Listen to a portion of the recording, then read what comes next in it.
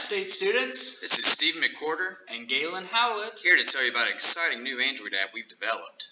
We know that it can be a big hassle trying to catch the Apple Cart with its super complex schedule and poor website interface. So we've simplified it for you and put it in your pocket. That's right.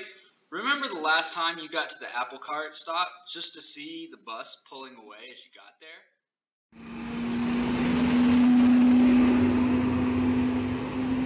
Happened to me yesterday, Galen. Well, soon you can avoid such a disaster by checking ahead of time to see if the bus is running early and making sure you're there on time. Really? Can we see that in action? So as we jump into the app, we get our home screen. You can see at the top is a card for my favorite route, teal. I can change that if I go into the settings.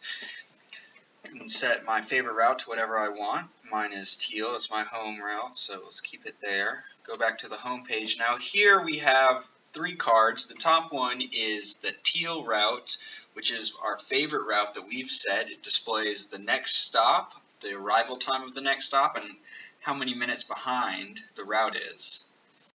The second card shown there is the nearest stop card. So ASU Raleigh Hall is the closest stop to me. You can see that purple will be arriving at 2:35 on the dot. Pop 105 at 2:35, a minute late, so 2:36, and then teal will be coming in at 2:42, it looks like. The object of the home screen is to give the user the most pertinent information possible, so the favorite route they have and then the closest stop to them, and make that information real easy to access. Now let's open up the menu and go to our routes page. We're going to get a brief overview of the routes with the information. Click on red route and you get all the stops in the red route. Here you got we got some rounding errors issue, but got your miles away, how far away the stop is, when it's going to stop, and obviously you just got your whole list of routes for the red route. So let's open up the menu again, click on map. Well, we don't have a map yet. At any time though, you can go back home, go back to the routes page, click on a different route, blue route, see kind of the same type of information. All these stops are right there at your fingertips for every different route.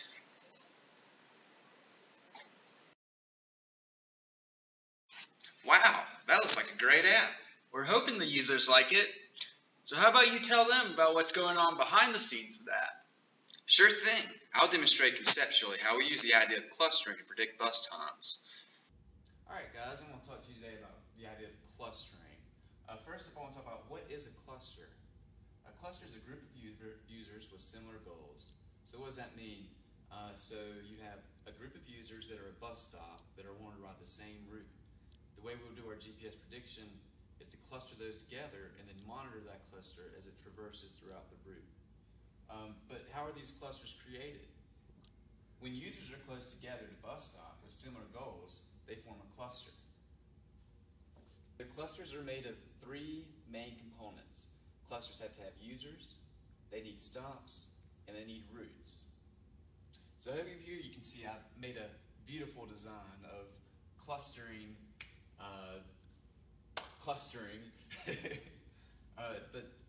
So here we have a stop. This is the first stop, and as you see, it progresses this way to the second stop, the third, fourth.